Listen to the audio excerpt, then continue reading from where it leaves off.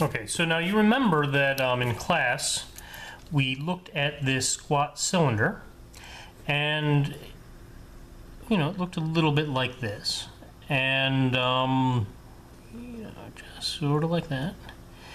And we'd had this magnetization that's running circularly around it, right?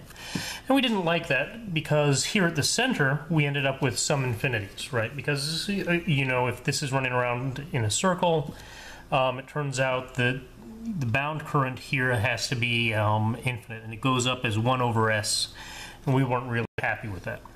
So I'd like to change this a little bit. So instead of having everything just run around in a circle, up here here in the center, I'm going to let it point straight up. And the magnetization of this material is going to stay constant. So the magnitude is going to stay constant inside, just like we did before.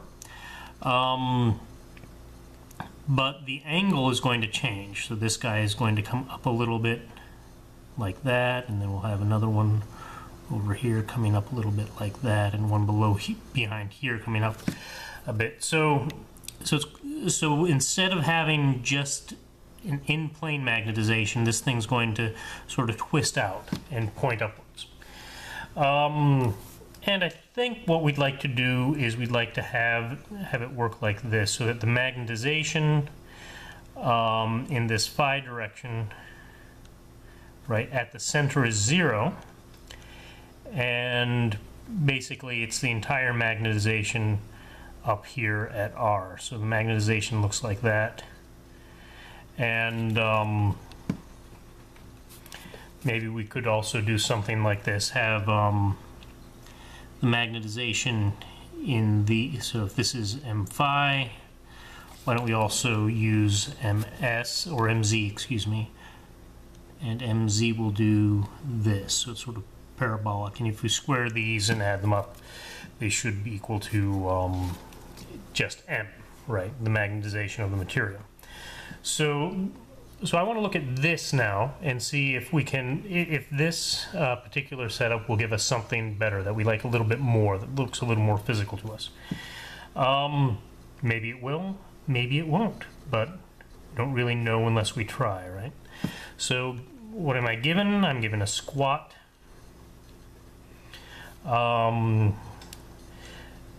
ferromagnetic cylinder.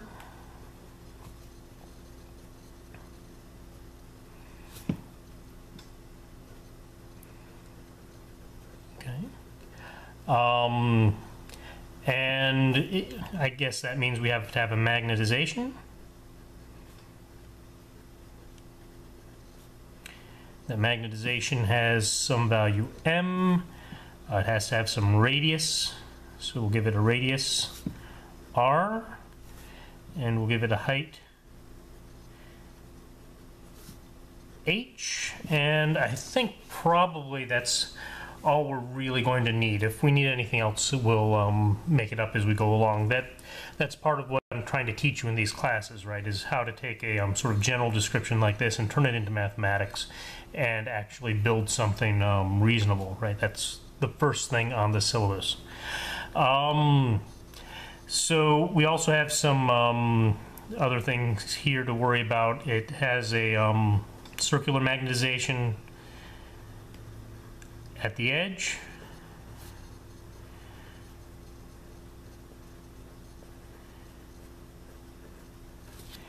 and vertical at the center,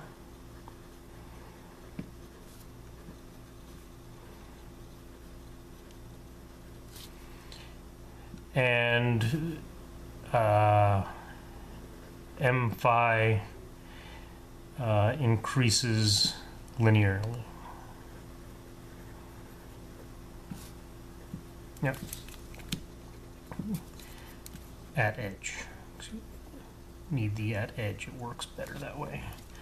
Okay, and what do we want to find? Well, in this case we want to find bound currents. That's what we're doing. Actually, we're doing this a lot. We're spending a lot of time finding bound currents. But that's how we model the magnetic material, right? So if we don't find these bound currents, we can't model the magnetic material. At least in the sort of way that we do it in the book. There's actually another way.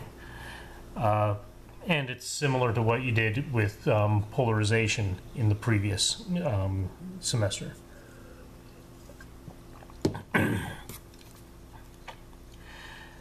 And then we need to start our setup. Another thing we want to do is we want to sort of turn this into something we can do mathematics on, right? That's just a sketch. We need some axes to draw on, right? We've got some Y's and Z's and X's. And then we want to sort of draw this pillbox, this squat cylinder. And that's going to have a center, or well, so when we draw this, right, we're drawing it at the center. The center's at the origin.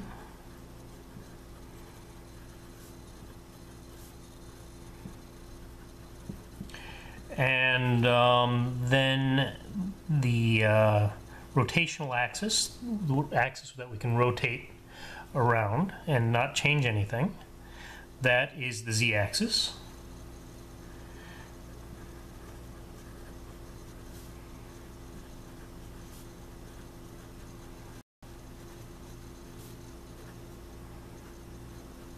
Okay. Then we want the edge to go in the plus phi direction, right?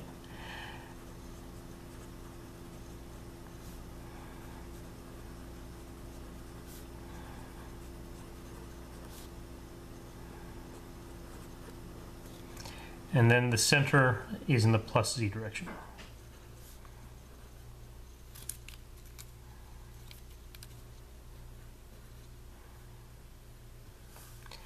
All right, so we've got all of that preliminary stuff done. Now we have the stuff that we'd use to actually solve the problem. So we have to have a strategy, right? And as long as we have a strategy, we're going to use that strategy to actually answer questions about what's going on here.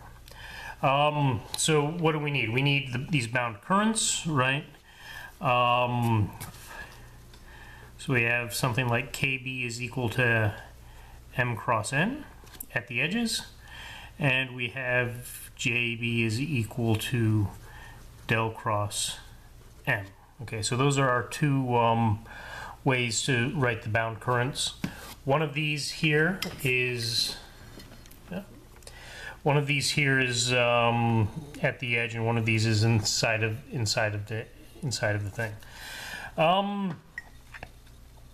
So what do we need to do? Well, to use these, we need to write the magnetization, right? I've got some nice little pretty pictures. I've got some stuff that I've said, you know, about where it is and stuff like that, but I don't actually have the magnetization written down. So we need to write the magnetization just in terms of directions and distances and stuff like that. So all we'll have to do is write m phi and mz in terms of the radial direction here, s. You'll remember s is from the center to some point here, so some point in the thing, so that's s. So let's see. Now what I'm saying here is that this m phi, in the phi direction, we start at 0 and we linearly increase s, and linear increase in s until we get to r, or until we get to r, at which point we have the full magnetization in the phi hat direction. Okay, so that's one half of that. And the rest of this is we need to add in what's going on in the z hat direction, which is going to be something along the lines of m times the square root of r squared minus s squared over r in the z hat direction.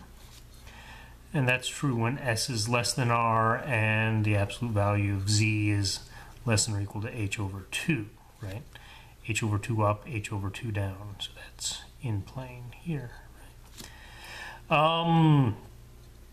So everything there is pretty good. And then outside, we have no magnetization. Magnetization is only in the material, it's nowhere else. So we're pretty good with that. Now we're going to want to do something with the bound currents. So now that we have this, we want to use these. Probably the first thing we want to look at is the bound currents on the surface.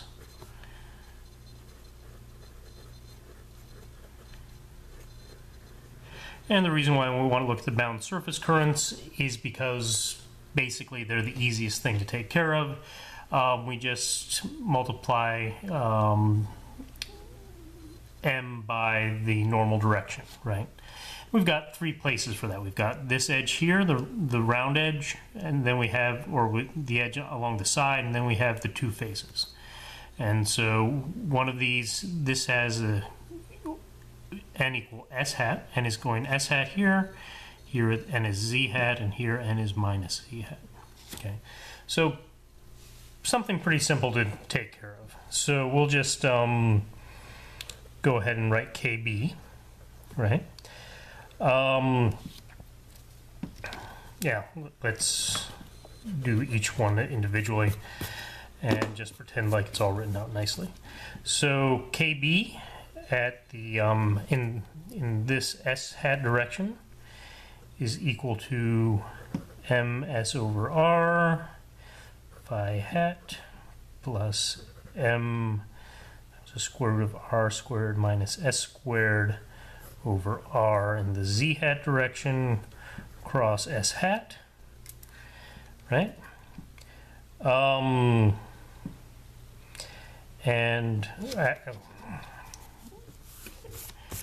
And now at r, at s equals r, this part goes to 0 and this goes to 1. So we just have m phi hat. So m phi hat cross s hat is equal to m phi hat cross s hat is minus z hat. So it's going down, right?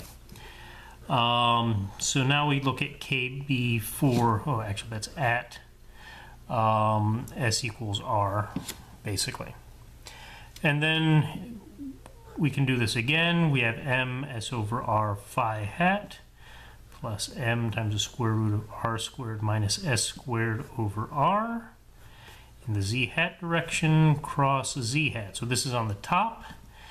Now we don't get to cross anything out, but z cross z is 0, right? So what we have is phi cross z, which is s. So we have ms s hat over r at z equals h over 2. And you probably could guess that, you know, on that last surface we have minus ms s hat over r at what is that? Z is equal to minus h over 2. And so basically we have, if this is our pillbox, we've got our currents coming out of the center here and then down the sides. So that looks pretty cool. And then it comes back. And we don't know what happens. We don't know what happens there. That's inside the volume, so we don't actually know what's going on there yet. But fortunately, that's more or less what the last part of this is 3. We need the bound volume currents.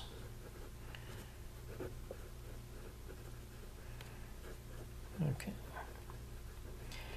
And that's going to use our happy fun time curl in cylindrical coordinates, which I'm sure you're all up on still. Right, so we have JB is equal to del cross M on the inside there. So that's S hat times 1 over S dm, what is that, Z over d phi. That would be minus dm phi over dz. Next we have plus phi hat. Let's see, that would be dms over dz minus dmz over ds. And how much room? Oh, I've got a little bit of room, so probably I can get it all in there. So I've got finally plus z hat times 1 over s. And here's the complicated one. How does this go? dds s times m phi, m phi, and a little bit left over. Let's see what I can get in there. Minus dms d phi. All right. Now the first thing, of course, is we only have s dependence up here, right? So anything that doesn't have any s dependence, or any derivative that's not an s derivative, is automatically 0, right? So we only have these two derivatives that we have to take. One's from the phi direction, so we have minus phi naught, minus phi hat, excuse me, dds times, well, operating on ms over r, plus z hat 1 over s dds, and I guess that's it's phi hat dz. Okay, good. Excuse me. So we have m over r times the square root of r squared minus s squared. Okay, good. Plus z hat dds, or 1 over s dds, s times ms, so s squared m over r, and that works out pretty well, right? I mean, we can do that pretty quickly.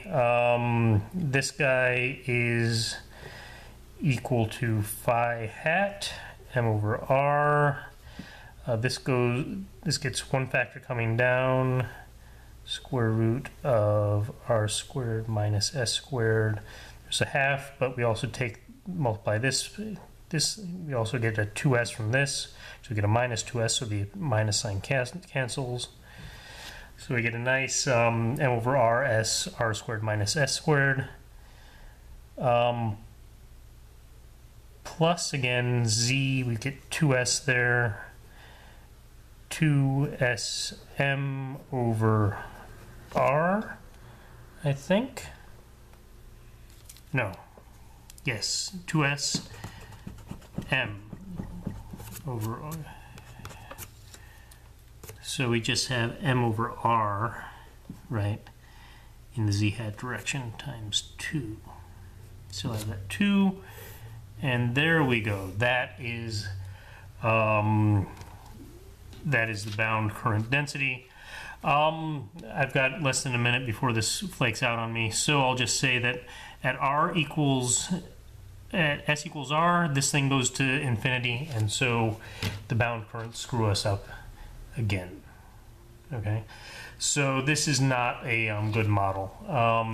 It's kind of looks nice. It has this kind of feel about it that's sort of sinusoidal-ish, or not sinusoidal, but sine and cosine-ish. I mean, it has a nice feel to it, but it doesn't quite get the job done. We need something a little nicer for this, or actually a little nastier for this to actually work out. Looks good to me. I think this will help you for about 3 of your homeworks. I will see you in class.